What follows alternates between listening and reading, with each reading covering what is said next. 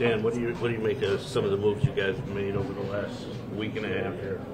Yeah, I mean, obviously, I think that it shows that the Mets are all in. When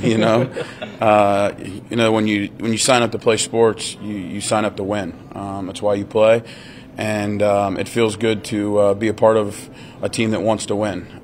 You got to line up, and you still got to play. And it's winning is hard no matter what product you put out there. But when you feel like you have the support of ownership and front office, it's trying to put the best product out there to win as many games as possible. That's what you want to be a part of. Going into next season, do you anticipate having the same role that you finished with last year as that bit larger side of the platoon?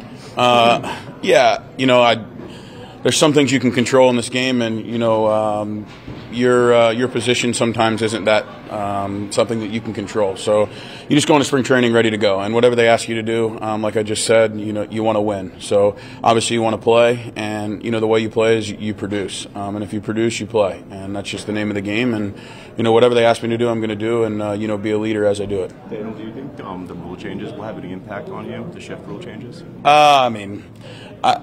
We'll see what happens, but I feel like it'll all even out. Just when you think they're over there at a place they weren't, you're probably going to hit a few balls there, and you're going to get out. Hopefully it does. Hopefully it raises my average and gives me some more hits, and get on base. Because the name of the game, get on base and score runs. So, but I think it just comes down to keep hitting the ball hard. Whatever happens, can't control it after that. There's going to be people playing everywhere on the field. I'm sure they'll find a new way around this shift rules. Teams will be playing people places you didn't think. What did you think of essentially swapping Jake for Verlander?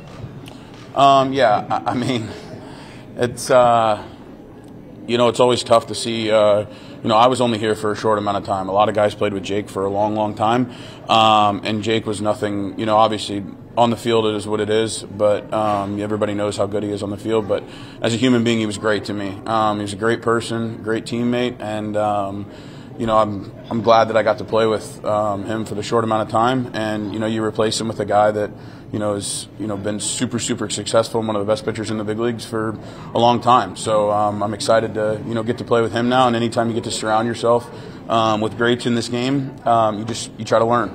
Carlos, similarly, what do you think of the way Billy Eppler and the front office have filled out the rotation with you and Max? I think I'm really happy for addition. We got Verlander.